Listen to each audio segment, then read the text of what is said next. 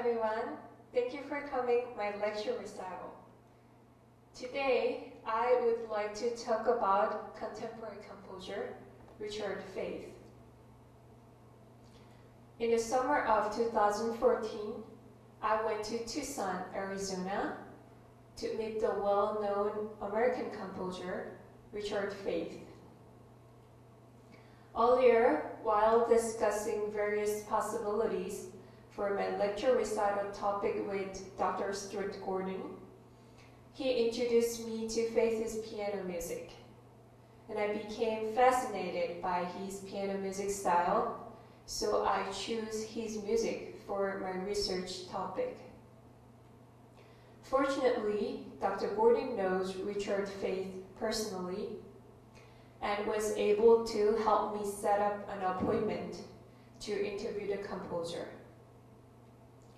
These 4 hours of interview with him were very pleasant and productive, and I was even privileged to listen to him playing his own music and get a lesson from him on the piano works selected for this presentation.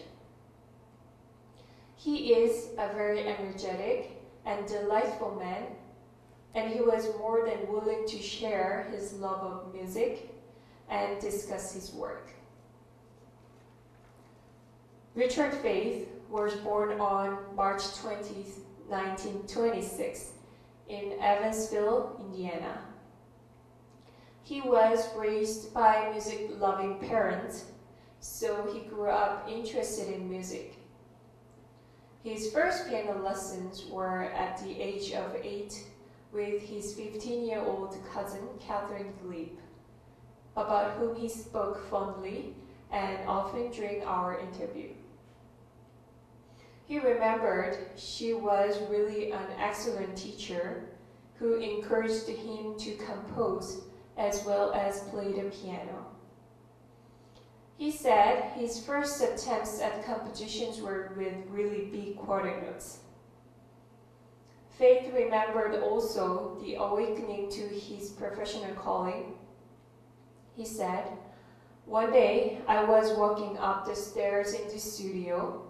I saw a picture of Beethoven, and just at that moment, I knew that I wanted to be a composer." It's a silly romantic story, but that's what I remember. That's what inspired me. I don't know why.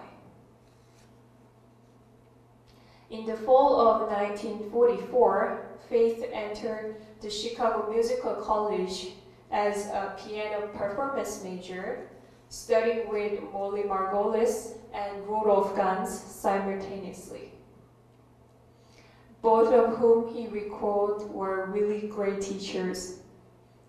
He earned both a bachelor's and a master's degree in piano performance.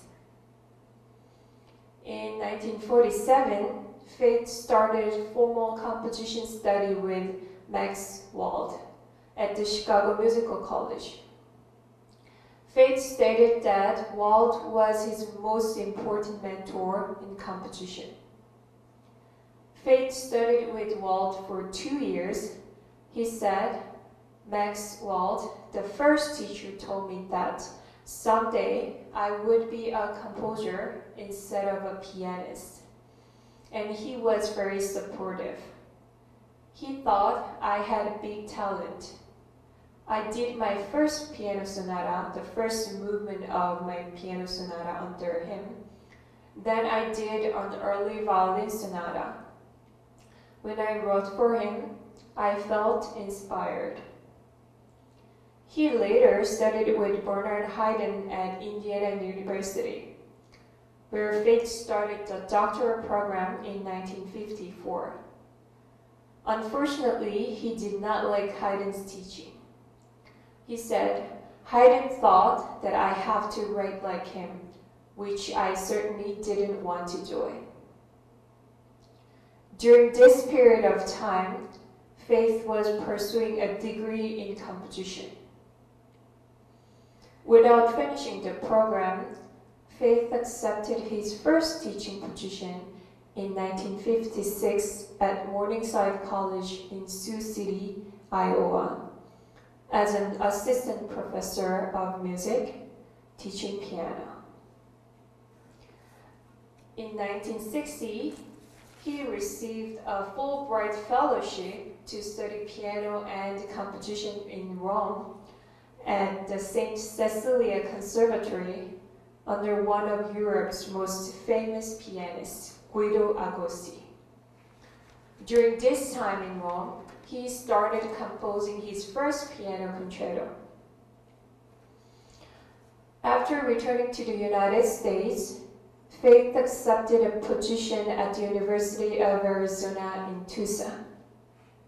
Except for an interim year in 1968 at Morningside College, he spent the next 27 years in Tucson, becoming a full professor in 1978. Thus, Faith spent the greatest part of his career at the University of Arizona, where most of his most frequently performed compositions were composed. That output includes songs, choral works, piano concertos, orchestral and chamber works, and operas. He remained at the University of Arizona until 1988.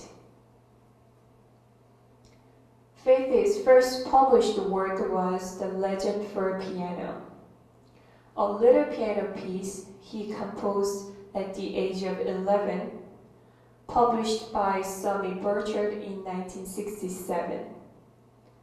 Chani Press began publishing his composition in 1968, followed by G. Schirmer in 1971, and Belwin Mills in 1974. In the late 1970s, Faith's music achieved significant recognition with performance in London, Washington, D.C., New York, and Tucson. And several performances of his works were released on commercial record. From 1982 to 1988, he received annual awards from the American Society of Composers, Authors, and Publishers. Now in his 80s, Faith is still a very active composer. When I asked him he's currently working on, he stated his most recent interest is writing chamber music. Now let's talk about his musical style. Faith stated that Brahms is his favorite, along with Beethoven, of course. Perhaps surprisingly, he's not a big fan of Mozart. Like Brahms, Faith often uses big spreading chords as well as thick textures with fugal techniques. His harmonic language, however, is liberated from the conventional 18th and 19th century practices and seems closer to that of Debussy or Ravel, especially in his earlier works. Even he admitted that there was a time when he was crazy about Debussy, even more so than Brahms at that time.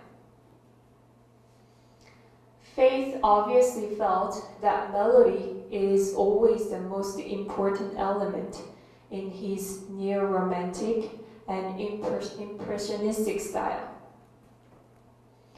In the middle of a piano lesson with him, he wanted me to emphasize melody line, and also he pointed out a certain passage wherein he deliberately placed a hidden melody.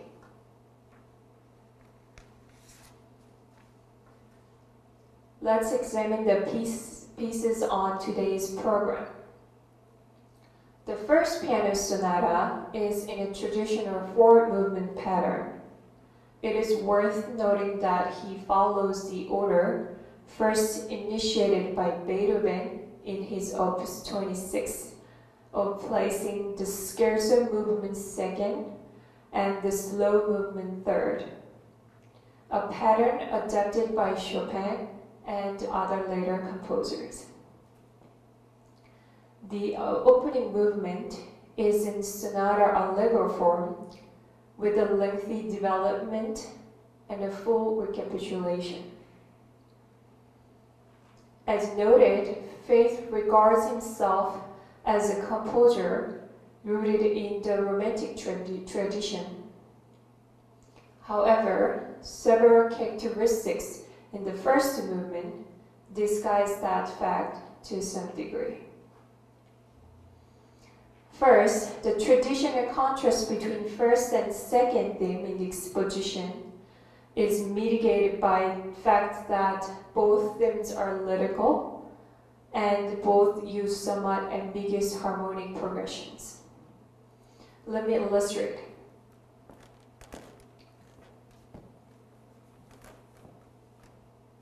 When the first theme appears in the exposition, it does so without harmonic support.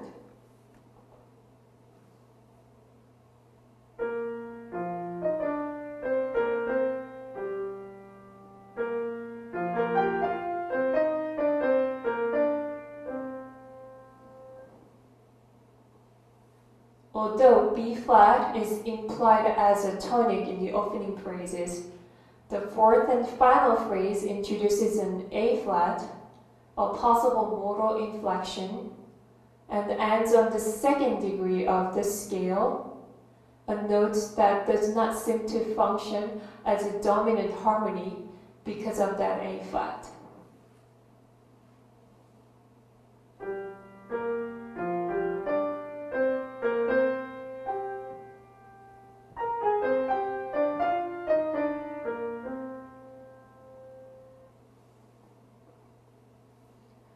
In the very next phrases, he harmonizes the melody, but with chords that seem to avoid common practice progressions, rather introducing non-harmonic tones and passing through sonorities that seem to feature intervals of fourth and fifth, opposed to the more traditional chords built in thirds.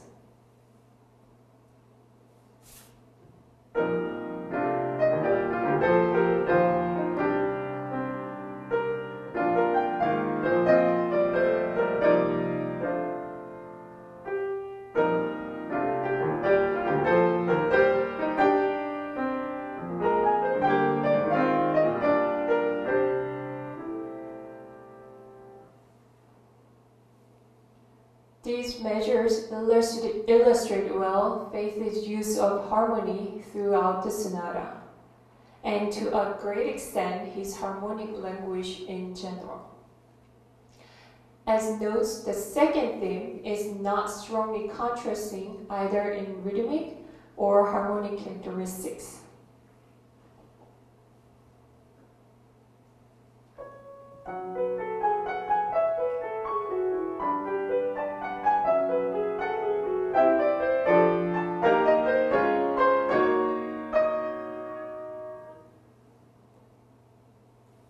The traditional use of the dominant for the second theme area of the exposition is thus avoided, and the final closing chords of the exposition end in the E major sonority.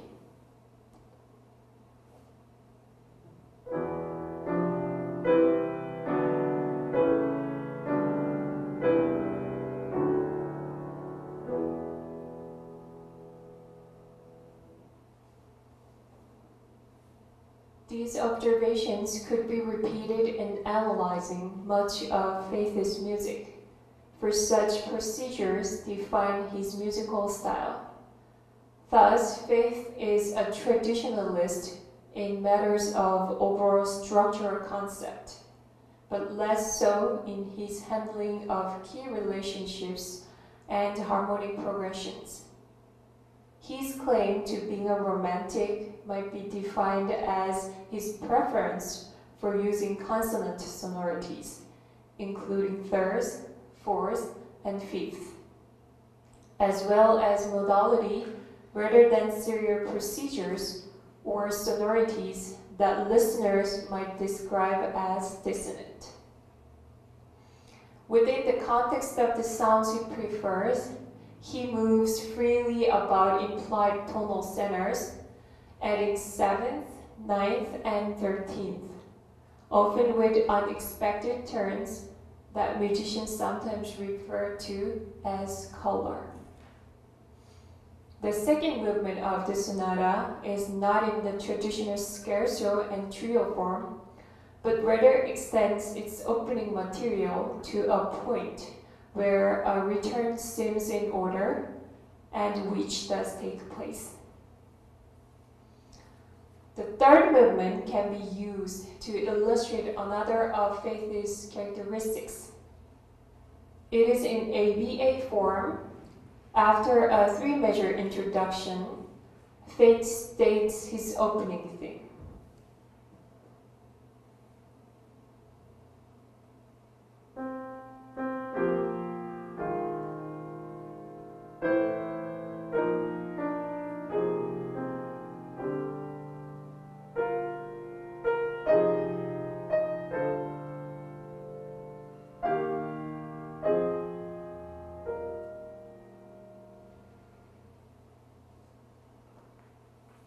This theme unfolds for another 7 measures before the onset of the B section.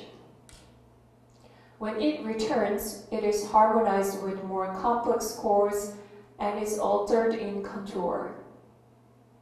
This provides variety, of course, but Faith often employs this technique to an extent that the return of his material challenges the listener to recognize it as such. This is particularly noticeable in the final movement of the sonata, where the idea stated in the opening measure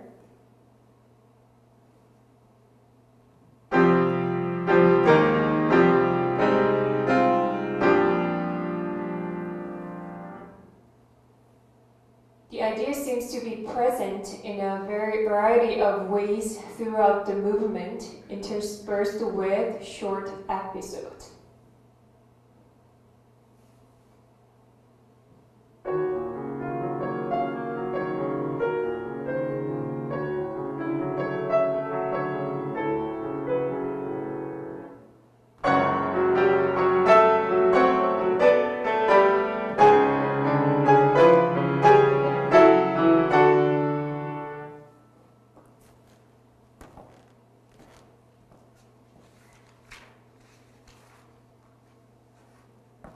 I have devoted the largest portion of our analysis in this presentation to a consideration of the final piece of the program, the first piano sonata. Harmonic and structural analyses of the other pieces in this presentation would follow along the same lines as those of the sonata. The sonata, as we have seen, was an early work, but the essentials of his style, as we have seen it, do not change to a great extent as Faith matures as a composer. Rather, he becomes more skillful and creating new harmonic colors, more sophisticated in his use of traditional structures, and in the piano music, more adept at creating pianistic effects that exploit the acoustics of the instrument. I would, however, like to address the pedagogical aspects of the material Faith wrote for teaching. Around 1970, as his compositions were starting to be recognized and published, Shawnee Press publisher requested him to write for teaching material that's suitable for every level student. Faith's didactic works are cleverly crafted to appeal to the piano student, while teaching various skills that will improve both technical ability and interpretative awareness. The 2 sets I will deal with as examples of this type of writing by Faith are the set of 4 pieces called 4 camels, these near beginners, and the set 7 pieces called trebles, which are for the intermediate level students. The camel set makes consistent use of alternating hand technique in order to create an easily accessible technical brilliance.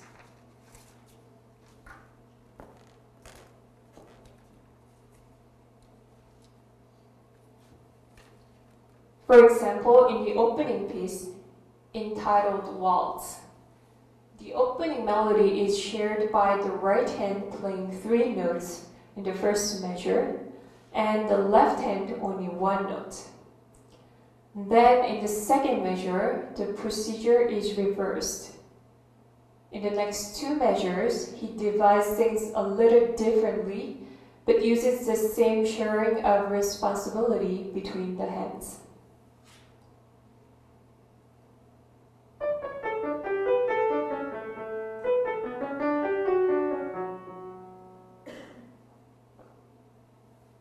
In the second piece, the Toccatina, the figuration is divided once again between the hands.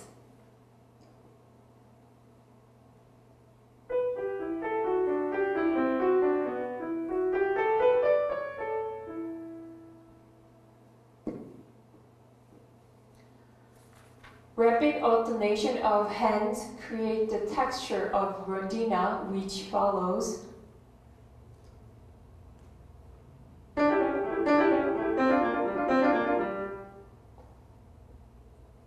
The lullaby is an exercise in hands playing a slower melody together in parallel motion.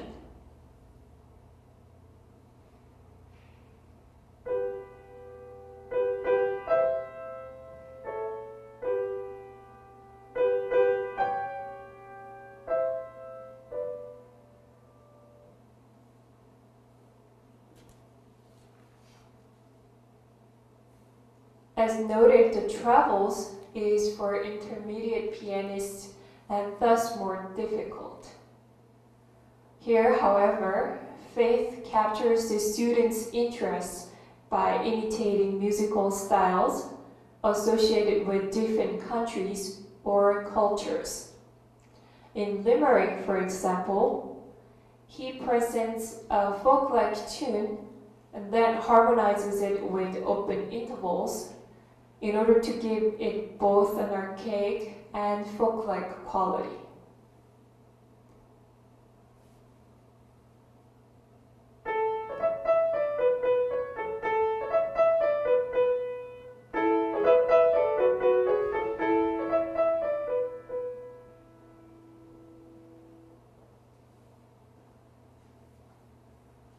In Provence, a similar effect is achieved through the use of drone-like fifths and fourths over a folk-like tune.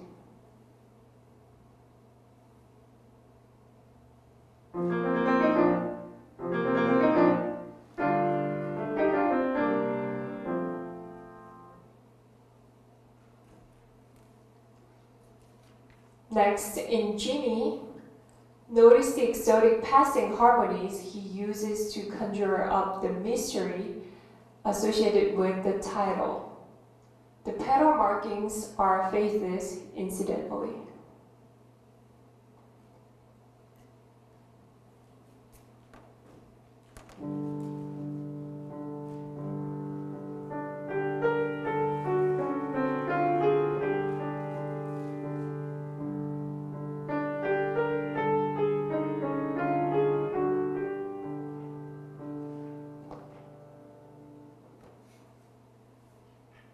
Especially noteworthy is the use of the 4/5 meter over a pedal point and often fourths and fifths in chant to suggest the rhythmic freedom associated with such musical expression.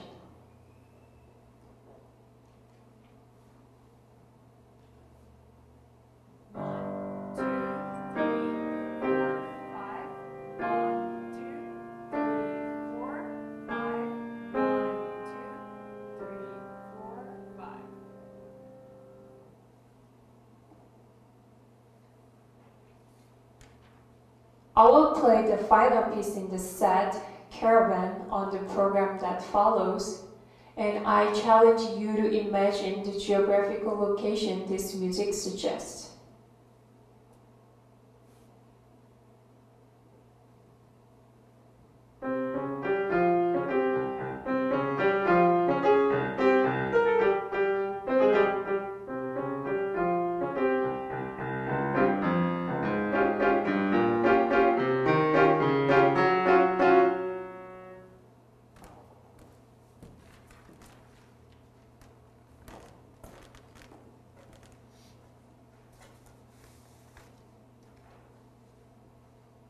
Besides the solo piano works, he has 60 songs published, 4 little operas, and 3 piano concertos. For reference, there is a complete list of his piano works and discography that I placed it with today's program. Now let's take a short intermission, and after that I will present 3 selected his piano works in this program. Thank you.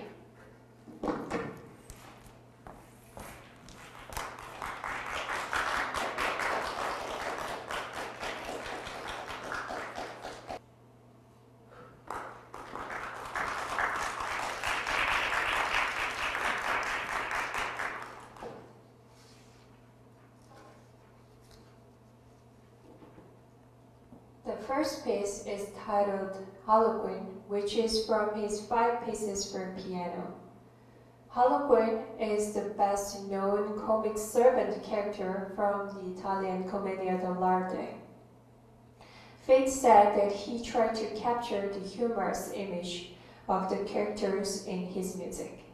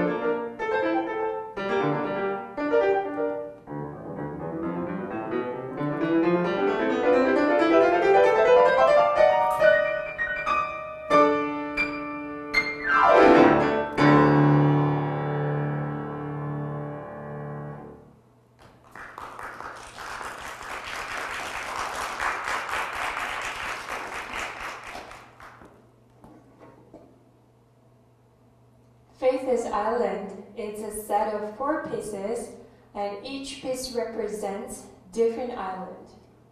For example, in First Island, Faith said he was inspired from one of African islands, which he described as barbaric. and second island represents the image of southern Pacific island, such as Tahiti. This set is dedicated to Dr. Stuart Gordon. In this piece, Faith achieved a climax placed through the use of dissonance, more complicated harmony, and more impressionistic quality.